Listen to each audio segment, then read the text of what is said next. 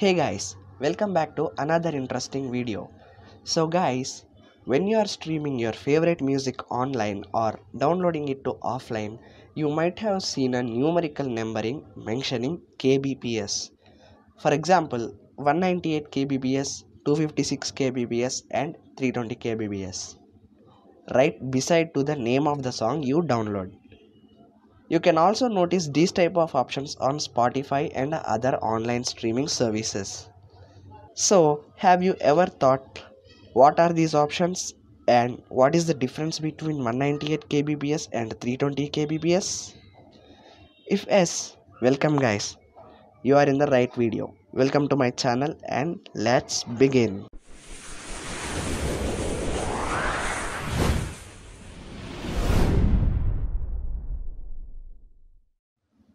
So, these numerical numbers are called as bitrate guys. So now let's talk about what is bitrate and what is the difference between the music file in 198 kbps and same file in 320 kbps. So now first, what is audio bitrate? So listen it very carefully guys. So audio bitrate defines the amount of data that is stored in the sound file you are listening to.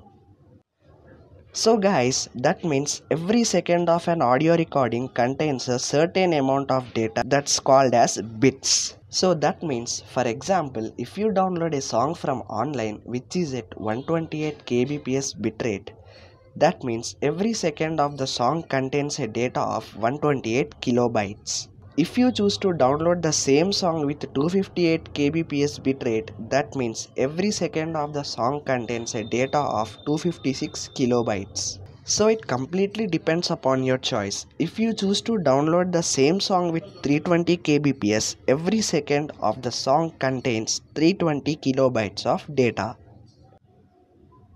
So guys, if you observe from 128 kbps and 256 kbps and 320 kbps version songs, 320 kbps consumes more internet data and storage space in your device. For example, 128 kbps version song takes up to 1.5 megabytes. And the same song with the version of 256 kbps takes up to 4 megabytes. And the same song with the version of 320 kbps bitrate takes up to 6 megabytes of data in your device. So as of now, 320 kbps is the last version of bitrate for streaming purpose and the lowest one was 128 kbps. So guys, why does a single file consume different amount of data? So what makes the difference between these three versions of bitrate? So guys, once again, please listen it carefully. So the more kilobytes that are stored per second, the higher the sound quality of the file. So guys, I hope you understood this.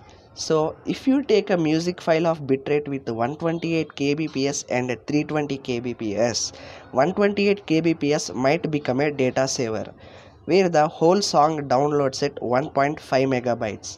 But there is a lot of sound quality you will be missed guys.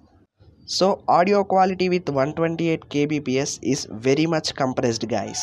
So my suggestion, if you want to enjoy music at its best, download or stream it at 320 kbps.